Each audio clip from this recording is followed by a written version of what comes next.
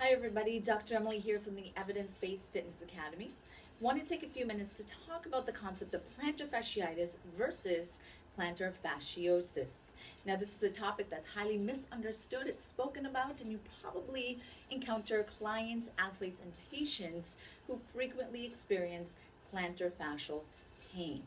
To understand the difference between itis and osis, we must first understand how our body uses our plantar fascia with every step that we take. All of the fascia in your body, but specifically the Achilles tendon and the plantar fascia, is very important for the transfer of impact forces with every step we take.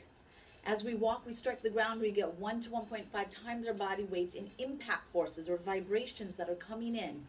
These vibrations are stored in your connective tissue, specifically Achilles tendon and plantar fascia, as potential energy, which is eventually released as elastic energy. Now, to use your fascia or your connective tissue for this elastic transfer of impact forces, you must have the perfect balance between stiffness and elasticity. What happens is in different foot types or different movement patterns or a lack of recovery, we start to break down our connective tissue.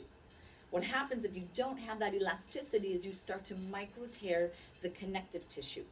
When you create a micro tear and you create in an inflammatory process, that inflammatory process in an acute setting would be considered plantar fasciitis. Now what happens is if this happens repeatedly over and over, you get into this chronic state where that inflammatory process is no longer inflamed and it becomes tissue degeneration. Now when our body micro tears the connective tissue, it replaces the collagen with a different type of collagen. So typically your plantar fascia is made up of collagen type 1. When you micro tear it, your body repairs it with collagen type 3. Collagen type 3 is less elastic and has less elastic recoil properties when compared to collagen type 1. So now you get into a vicious cycle of micro tearing this less elastic collagen type 3, which again feeds into that degenerative plantar fasciosis state. Another characteristic of degenerative changes or plantar fasciosis is that your blood vessels, the tiny blood vessels that go into the tissue and try to repair it, lay in a very haphazard way.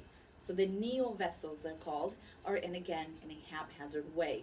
This further causes degeneration of the connective tissue. Now we hear a lot of people talking about plantar fasciosis as tissue necrosis. Necrosis means dead tissue. Degeneration and necrosis are not the same thing. Plantar fasciosis is not dead tissue in the bottom of the foot. It is degeneration.